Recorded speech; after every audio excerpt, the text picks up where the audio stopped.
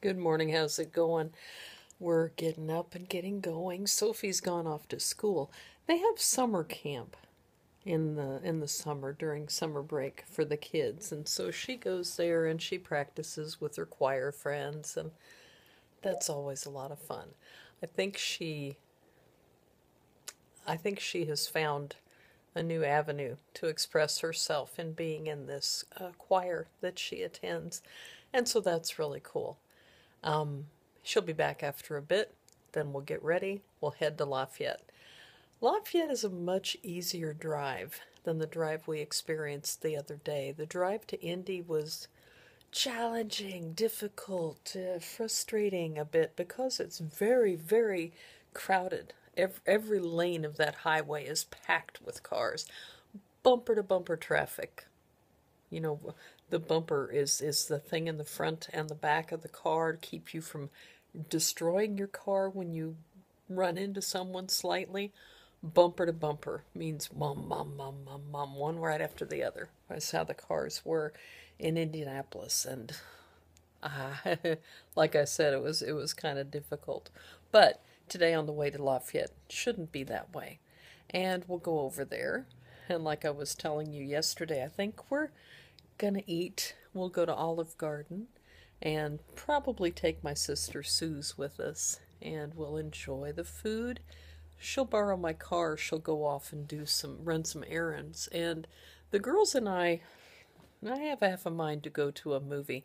There's one that seems like it's going to be funny, and it's a romantic comedy, and you know women are into rom-coms, so that could be a lot of fun. So we'll probably go see that.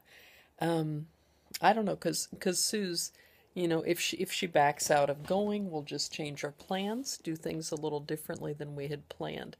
But for the most part, we're really into movies, so I think that we'll enjoy doing that. I think. Do you guys enjoy movies? Let me know what kind of things you like to watch. I think that that's a good opportunity to practice your English when you watch a movie. I think, though, the way that you do it in Brazil, I think you have dubbed movies, and I think that would be very hard to improve your English, watching someone whose mouth is moving and not saying the things that they're actually saying. I don't know. So let me know what you think about that. Let me know if you find your movies helpful, or if you prefer watching the movies later when you can actually get a video and have things in English that you can enjoy. Let me know what you think about it. I think it's a good way to practice.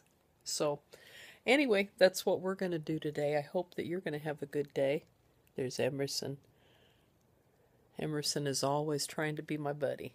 So it's good for me. Hey, your three things today that I put in this talk that I just gave you. We have half a mind. I said that I had half a mind to go to a movie. When we have half a mind, it means that we're not quite decided. We're heading toward making that decision, but we haven't decided for sure. So I have half a mind to go to a movie, and most likely I'll decide before long.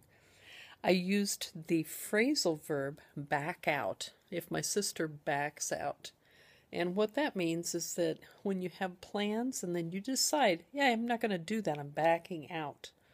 Okay? So it's again two words that, you can kind of seeing it mean that, but the phrasal verb tells you for certain that that means you're changing your mind, you're doing a different thing. And the last word I shared with you is into. We always think of into as just a preposition and no big deal. But into, in this case, I said they're really into movies. When you're really into something, you're really enjoying it. You might be into a person. If you're really into a person, you're maybe falling in love with them, becoming attracted to them. If you're into movies, you enjoy movies. If you're into heavy metal, some of our people in the group are into heavy metal music.